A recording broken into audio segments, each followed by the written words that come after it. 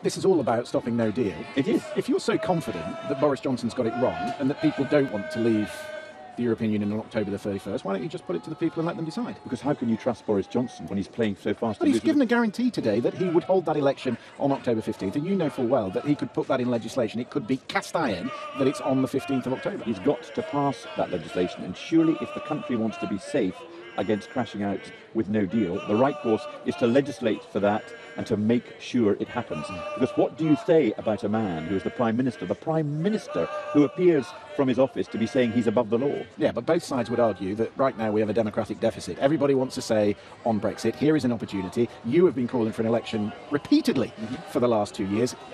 Whoever was returned on the 15th of October would have a right to go to the European Council, perhaps with a majority, and do whatever they want, but it should be the people that decide. The people should decide, but we believe very, very strongly. You're saying we would have another extension and take it past October 31st. That might not be what it may be, but it might not be what the British people want. You may be right about that, but what we are suggesting is not irretrievable. We will eventually, if that's what the British people want, leave the European Union. If a man, the Prime Minister, believes himself to be above the law and takes us out of the European Union, there's no going back on that. Okay, so if you have, when we come to the election, I'm sure you'll have a debate at the Labour Party conference about what will be in the manifesto. Have a Labour Party conference, because if there's a general election, there won't be one. Maybe not, but there's a lot to sort out, isn't there? Yeah. I'm told, I've had Labour people here repeatedly over the last few days telling me that there will be a referendum.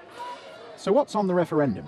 Is it a Brexit agreement that has been turned down 3, possibly 4 times by the House of Commons and Remain? And are you campaigning for Remain? Well, there will only be a referendum if Labour win power. I personally don't support a referendum, but Labour's policy is to negotiate a deal with the European Union and then let the public decide. So the policy is that you will go to Brussels, negotiate a new deal, even though you want to remain? Well, it's exactly what Harold Wilson did in 1974 and 1975. He basically negotiated a deal and then said... Well, why would they deal with you if you know you're going to remain? Well, it's a question for the country to decide, not for the Labour Party to decide. So you need to know... But it wouldn't be the best deal, would it? You'd need to know what the alternative was. This is the best deal that can be negotiated. The government would say, now, do you want this deal or to remain?